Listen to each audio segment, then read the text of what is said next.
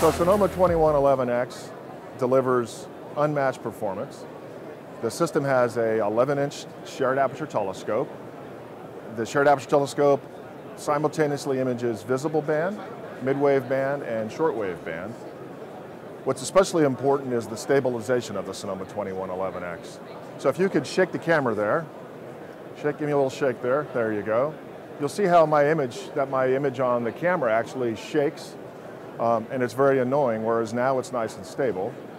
The Sonoma 2111X is called X because of X-mast.